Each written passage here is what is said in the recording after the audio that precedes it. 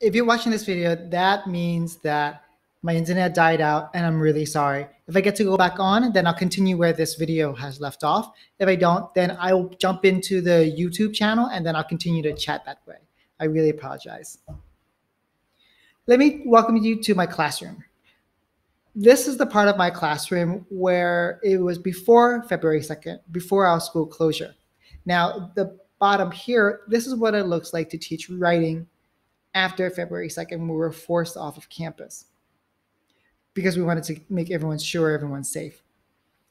Just to give you my context, what you're seeing are fifth graders. I'm a fifth grade ELA teacher and I work at a private international school. This is best for teachers who are working with language learners who have internet at home or who have technology, because they would make sense there the most. My students are in phases 3 to 5 in WIDA, so they're not beginners, but I do share ideas for beginners. The three things that I'm going to be addressing today is genre writing, listening, reading, and writing together, integrated, and working with beginners. I share with you my context because I want to make sure that the audience that I work with is different than yours, I'm pretty sure. But yet the principles are the same. Our goal is to help kids learn in this really challenging environment. The principles are the same, the audiences are different. Just like a Starbucks and a McCafe. The audiences are different, but the principles are very the same. When I give you a McCafe, your job is to turn this into a Starbucks. The principle for this writing instruction webinar is the exact same ones as last week with the reading one. We focus on asynchronous writing instruction and balancing it with synchronous writing instruction. There are times when the kids really need us and we provide synchronous reading instruction. And there are times when kids need us less. If that is the case, then we provide them with asynchronous learning opportunities because we need to work with the kids that need it the most or to give them the attention the most through video conferencing. So let's go with virtual genre writing, the genre that we focused on in Unit 3, which was when we started going off of physical school and going on to virtual school, was narrative writing. We first started off with a rubric. Then we broke the rubric into mini lessons. We created the videos for the mini lessons. Then we went to conferences with kids. And finally, we gave them an ability to publish their work. So I'm going to run through each of these to show you what it looks like. We first created a rubric based upon Lucy Calkins' rubric. And these became the mini lessons. These guided our focus, guided our instructions for the weeks to come. And what we did was every time we wanted to teach something from the rubric, we created a mini lesson for it. For example, this is the lead lesson, and here's the lead video. And I volunteered to do that. When I co-planned with my teacher, I said, hey, let's sequence this out together. You and I will sequence it out together, and then I will take on creating of the video so that it takes that off of her plate. And this is what collaboration means. We don't ask to be involved, but we offer our services. And when they take it, then yes. But I never force. I say, I'm going to do this. I'll say, hey, would you like me to make these videos? I don't mind doing that. So these are the lessons. And notice they're the exact same ones up here. For example, lead and then ending. We also matched. There was a lead mini lesson and then an ending lesson. We took these links and then we placed them on something called a week at a glance. A week at a glance is a focus of breaking down the assignment and saying, this is what you have to do Monday, Tuesday, Wednesday, Thursday, Friday, and then embedding links to support kids to do that. For example, here is a daddy lesson. Here's another daddy lesson. Daddy stands for elaboration. When we say kids, right, with more detail, they're like, what do you mean? And I say, we want you to add dialogue, action, description, inner thoughts of the characters. And when we add those things, our writing becomes really vivid. And so you notice that we took these lessons and then we embed them here when they're appropriate, the sequencing of it. This document is so helpful to kids and parents because they have a week at a glance and they say, okay, by Friday I have to do this. I can plan my day accordingly and I don't have to wait for thousands of emails and shift through and filter through thousands of emails. I don't know where they are, the kids will say. Now it's all here for them. Then we have a mini lesson, and this is what a mini lesson looks like. Again, I would teach something, and then I would have my face, just like what I'm doing now, to show them. Let's watch for a few seconds. So your objective today is I can add details to elaborate on the story by using dialogue, action, description, and your thoughts. I'll be sharing with you that later. It's called Daddy. D-A-D-I. Daddy. Daddy. So, but first, let's go back and look at some of your 2 students' leads. I'm going to walk you through them, and I want to say what I really liked about them and why they're really great, strong leads, and if they have been able to use the lead, use the rubric to follow the lead. Okay, let's pause the video now. So let's look at 2 students writing. This comes from Olivia. Let me read it out loud to you, just the lead. Ski phobia. Phobia? Oh, ski phobia. I get it. Blankets cover tall pine trees. Okay. So that's an example. When I teach a mini lesson, like I say on Monday, I have kids practice it. On Tuesday, I share the work that it is as an exemplar. I say, look what this person did. Ah, how insightful. Or they're using, when they did this technique, it made their writing be like this. We also then had mini conferences, and this was the synchronous part where we pulled kids together and we said, okay, let's conference with our writing. You've had multiple practices with this, let's conference together. And so kids would sign up one of the 3 days, and the teachers created their availability, and then they signed themselves to a teacher. And this was really great. They had a link for session 1, person 2, and person 1 and person 2 was here. So all we had to do is click, and there was no need to create multiple calendar dates. It was just taking one Google Hangout and another Google Hangout, those 2 rooms, and using them repeatedly over and over again. This is what a writing conference might sound like. Please watch. Okay, so let's see how it sounds now.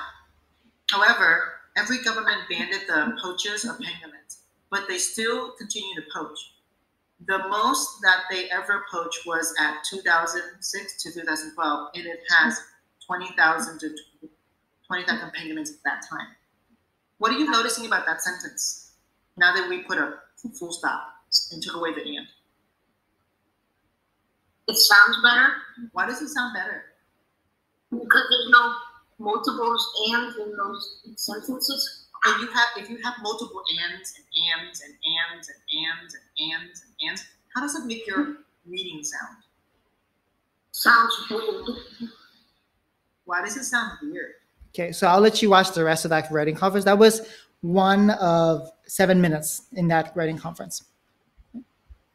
Now it's time for publishing. What did we do? We gave kids an access to a book creator library, and we said, okay, create your books here. And so kids created the covers, and this is the book, the little virus book here. It was by another student, and then he's just taking his narrative that we worked with for several days, and we revised with him, and we conferenced with him, and then he put it here, he published it here with illustrations. And there's a choice for him to read out loud if we wanted him to practice intonation, reading with intonation. Inflection, sorry. Now let's move to, by the way, if I wish to do this again, this is what I would have done. I would have paired kids together and made them collaborate more often and made them co-create a story together. One, this reduced the grading, but also second, or feedback. This also allowed kids to feel more collaborative. They were working together, and that would have motivated them more. So let's show, that was an example of very isolated writing instruction. And to help you, to show you the integrated writing instruction, I have something called modeled off of Nancy's Talk, Read, Talk, Write. And what we did was I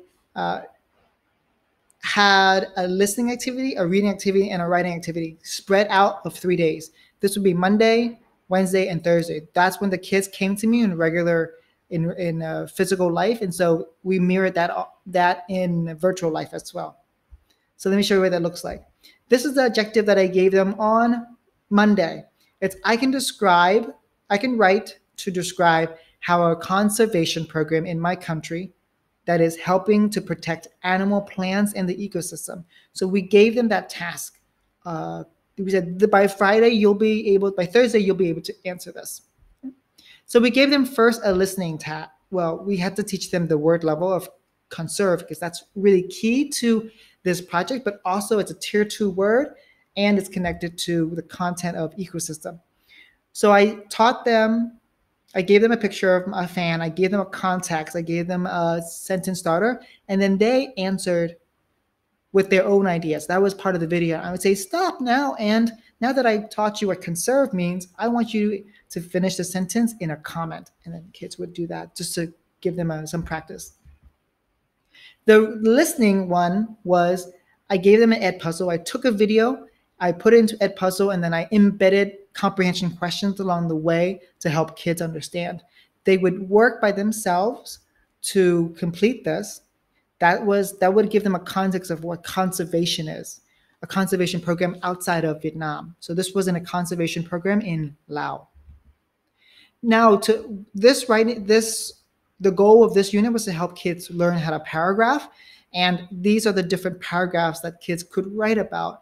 I helped them by guiding them, prompting them, and thinking about these are the topics that they were going to research and also write about. So that was a little visual map for them. So we just did the listening part. The reading part is the next day, Wednesday, when they came to me for class. They watched a video that instructed them to go and research a conservation program in their country. They can read in their home language, they can read in English, it doesn't matter. But I gave them this blank one, and then they're filling it in. Notice Kimmy is actually using the headings from here to help her write and to help her research. And she chose to write in English, even though she's very fluent, more fluent in Vietnamese. So now we did the listening and reading. Now it's time for her to take everything that she learned from her research, from my kids' research, and then they organize it in a box, writing. So I gave them this template. It was blank. I had a picture here. I said, insert the logo for your conservation program, and then add your text here. And so sometimes my goal was to see if they were able to break down the paragraphs and using this to guide their writing. So again, I would have done this differently. I would have paired kids up or had kids teamed up from different countries, same countries or different countries, it doesn't matter, but they're going to work together to do this. It would have been more collaborative and more engaging if they were doing it. They had someone together to help them through the process. Now I'm going to beginners. I've worked with beginners before in middle school and high school, but not in this particular school. So I'm going to reference a few things from other people and also offer what I have done. So for beginning writers, this is from the amazing Katie Topple. This was from her tweet a few years ago, or maybe a year ago. The way she did it, she used something called a sentence chart. She displayed a picture, a content-specific picture. Then she brainstormed the words, the verb, the preposition that kids can use to help them write full sentences. Then she modeled it, and at the end, she would give kids an opportunity to write. You could do this as well. You could have kids come synchronously at the same time, and you could model this, and you could create a little electronic table that you could put on a Google Doc or a Google Slide for them to keep to help them when they're going to write. And this is what I did. I just did an example because there was a scarecrow here. So I created a scarecrow taking the sentences together on Katie's chart, and I created a Buncee. And the slide says, the scarecrow stands in the field to scare away the birds. So I added a background. I got us a little sticker inside a Buncee, and I got a little action animated sticker to put it all together. So this is really enhancing your writing. You're illustrating your sentence. Where yes, we are designing our writing, we're beautifying our writing, but really we're teaching them to be creative, to be visual, but also to enhance the writing experience. Now you could do this in multiple platforms. I just showed you Buncee, but you can use Google Slides, Seesaw, Adobe Spark, and Book Creator. So here on slide 30 and 31, the beginning writers, I gave you 4 examples. And so you can look through them on your own leisure, but I'm going to just show you one from my kid from China who came to 7th grade as a beginner, and yet he was still expected to do the same thing as his other peers, and we just modified it for him. So we gave him the writing opportunity. Instead of writing an essay, we had him create an animated video with text. This is what he did. Please watch. Today, I would like to review of the encouragement of Dan. That of the Dan. Follow them for beautiful city, beautiful city. After them, where the water is not, the land is there. Water the moment price is riding. Of course, the Dan has a good set before the Dan. So I hope you saw that example of how he was able to still practice writing, academic writing. Yes, he translated it in Chinese and to put it into English, but yet he was able to demonstrate his understanding of the ecological impact of dams. Let's watch another one from Buncee here. Actually, a better example would be here. Let me just show you. From Julie Kennel. She was a participant in one of my scaffolding courses. What do you call a large pink animal that lives on a farm? A large pink animal that lives on a farm is called a big pig. What do you call a dog that just had a bath? You call a dog that just had a bath a wet pet. What do you call an Oreo cookie? You call an Oreo cookie a black snap. So I just want to pause and show you. Look at the answer bank and how it's very similar to Katie's sentence chart, sentence table. And kids are using this answer bank to help them create their own text, and they put it all together in a book. So this is one way of giving kids an enhanced experience of writing. There's another example from Julie here, where she embedded her video talking to kids as well. And then this one is from Katie Gardner, a fantastic teacher of language learners, and also a tech teacher. And she uses a little gift to show kids what they can write about. It's really engaging. I recommend you watch it. So this ends my part of my presentation, but I just want to show you that though my audience is that kids have electronics and they have Wi-Fi, the principle is the same for you as well. It's that we are intentional about asynchronous instruction and then synchronous instruction. We have to be really focused on saying, yes, this particular part, we want you to be together, collaborative, live with us as much as possible. So I wrote the sentences here. I said, I shared a process. It's not a product. So don't just take it. Your goal again is to go back and say, this is his audience. How can I apply the principles to my audience? Thank you. And I hope you have a great time for the rest of the webinar.